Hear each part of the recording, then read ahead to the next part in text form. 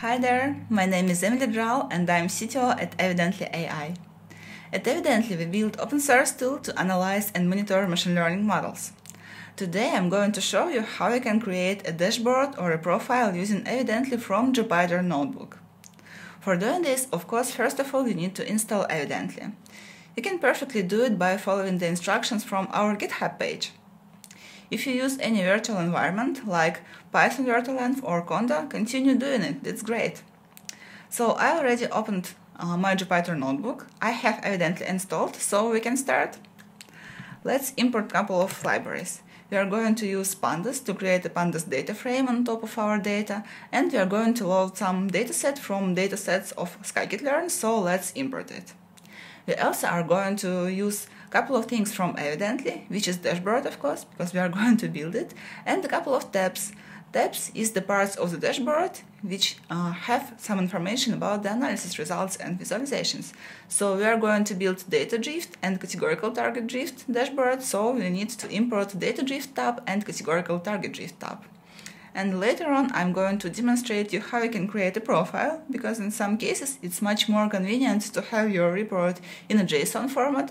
So let's import a profile and some profile sections. Again, data drift and categorical target drift. Here we are. And I'm going to import warnings and get rid of some unnecessary warnings. You can totally skip this step or do same. We have all set it up. Let's load our data. I'm going to use iris datasets, so for doing this I load iris datasets from model datasets.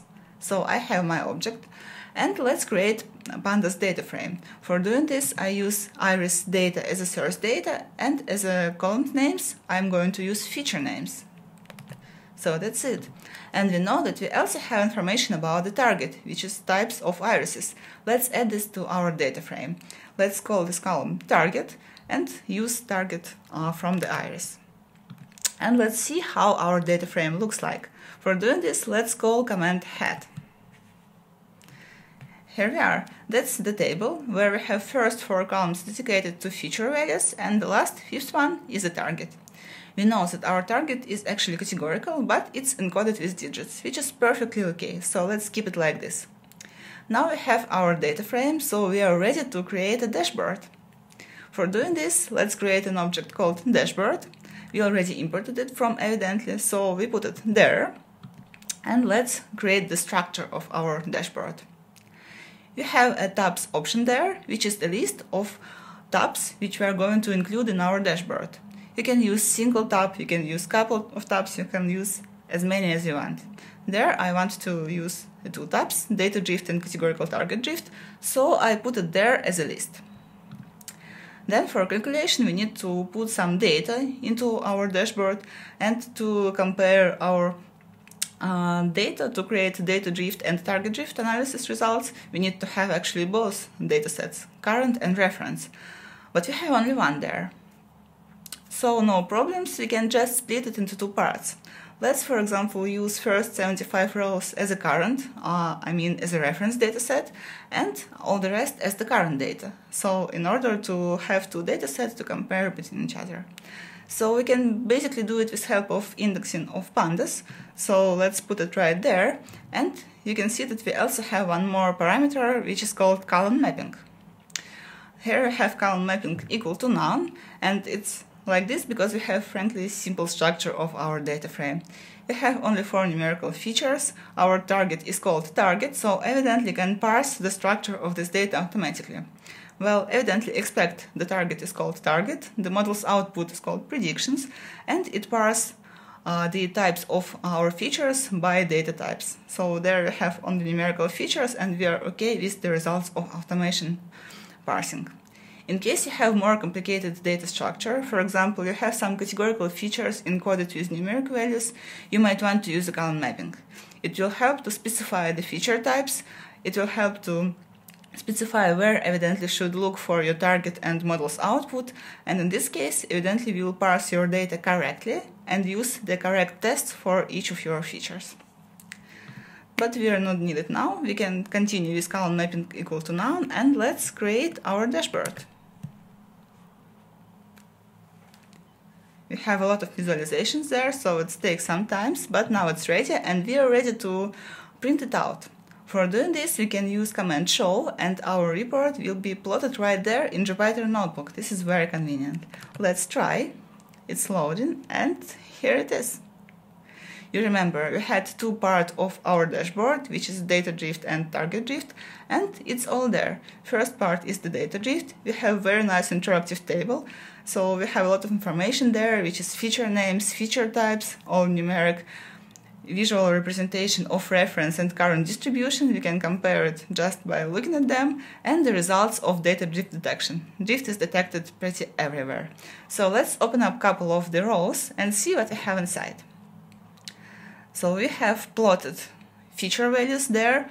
The green part is the mean value for this feature from the reference dataset, and gray dots are the values of the features from the current dataset. So we have that it's pretty different. And we can compare distributions. We also can see that the distribution of this feature from reference dataset differ from the current distributions a lot. This is why drift is actually detected. So we can keep this row open and move to the second one, open it, analyze it, do some zoom in or zoom out.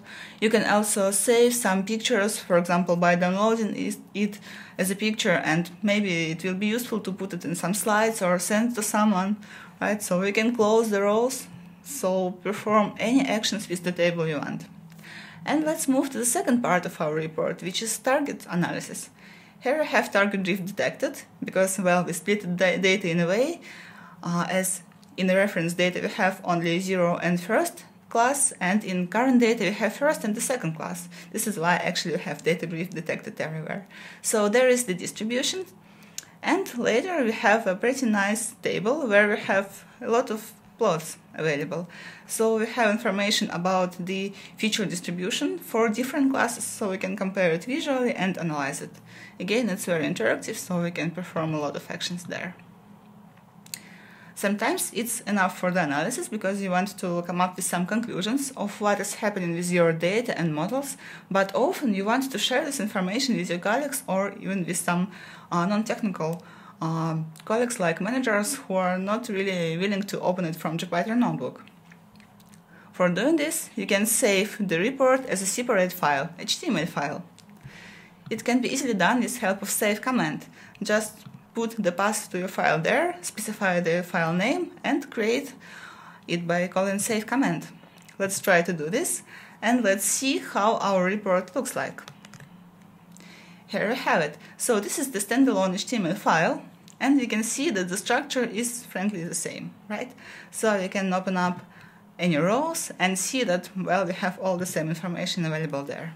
It's pretty convenient because you can just open such file in your browser, analyze it, perform any zoom in or zoom out, save a couple of things as a picture, and get back to your job. That sometimes it's not super convenient to work with the HTML files, especially when you perform some monitoring and you just need to get the digits. For doing this, we have profiles. To create a profile, one needs just create the profile object instead of dashboard. So let's do it here. We already imported profiles, so that's time to use it. Let's specify the sections. It will be again data drift and categorical target drift profile sections, and we can reuse the same data and the same column mapping for profile calculations. That's very convenient. So let's run it and let's see what profile actually is. For doing this, let's call JSON command and see that the profile is just a JSON representation of our HTML dashboard. So you have all the same information there, but presented as a JSON. So you have a name of your parts of the profile, you have information about feature names, target names, you have information about the drift detection, about feature types, and you have even information about the distributions encoded by digits. So if you want to visualize it somewhere else or put the information about drifts, p-values to other platforms, just create a profile and import it. So that's all I wanted to share with you today. I hope you guys enjoy. If you like the tool, feel free to come to our GitHub page, install the library, and see more examples.